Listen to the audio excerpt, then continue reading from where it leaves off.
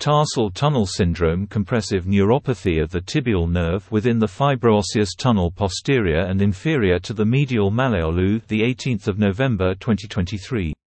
Definition: compressive neuropathy of the tibial nerve within the fibro-osseous tunnel posterior and inferior to the medial malleolus. Bounded by the flexor retinaculum, laciniate ligament, superficially, the medial talus, medial calcaneus, and sustentaculum tali deep, and the abductor hallucis inferiorly. The tarsal tunnel also contains the tibialis posterior, FHL and FDL tendons, the posterior tibial artery, the venae comitants, and the numerous septa that subdivide the tunnel.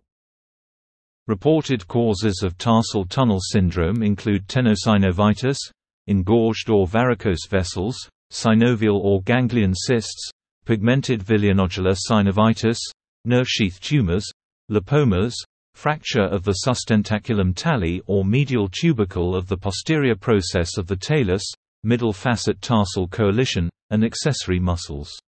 Systemic diseases such as diabetes mellitus, Ra, and ankylosing spondylitis may have an indirect effect by causing inflammatory edema. Diagnosis.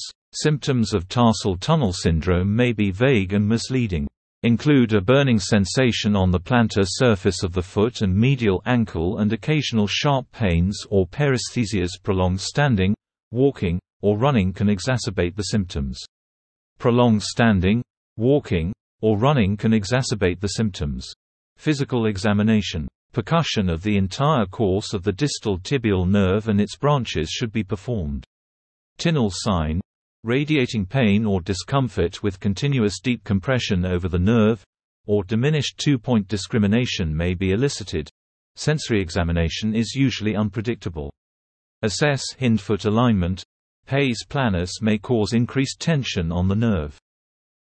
Wasting of the abductor hallucis or abductor digiti quinti may be seen if the medial or lateral plantar nerve are involved, respectively. Diagnostic tests. Electrodiagnostic studies should be performed to help make the diagnosis or determine a different level of compression. Sensory nerve conduction studies are more commonly abnormal than motor nerve conduction studies. Electromyography, EMG, abnormalities are less sensitive.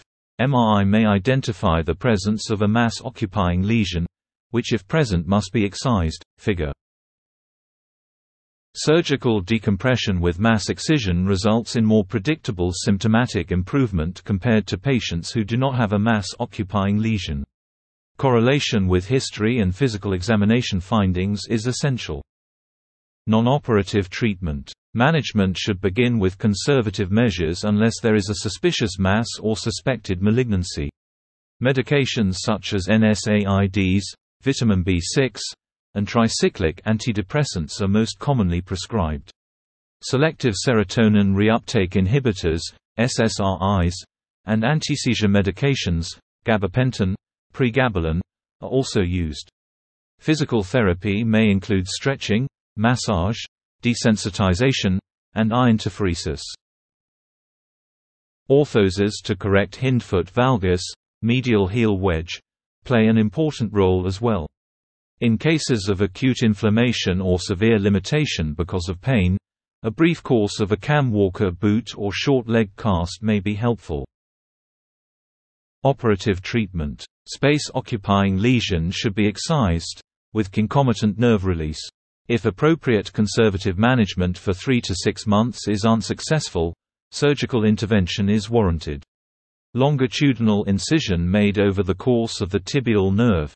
Curves distally behind medial malleolus to the abductor musculature. Figure. The nerve is identified proximally, and the proximal investing fascia and flexor retinaculum are released. Care must be taken to release the superficial and deep fascia of the abductor hallucis muscle. Endoscopic tarsal tunnel release is not recommended. Recurrence of tarsal tunnel syndrome is a challenging problem.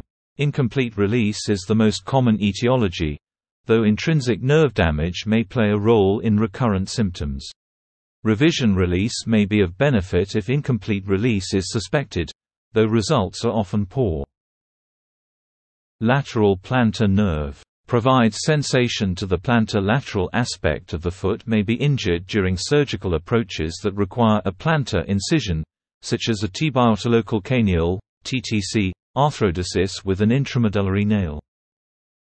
First branch of the lateral plantar nerve, Baxter nerve, may be a source of chronic plantar medial heel pain. Associated with long-distance runners, marathon runners. Medial plantar nerve provides sensation to the plantar medial aspect of the foot. Entrapment occurs at the knot of Henry, junction of FDL and FHL tendons. Most common etiology is external compression from orthotic devices.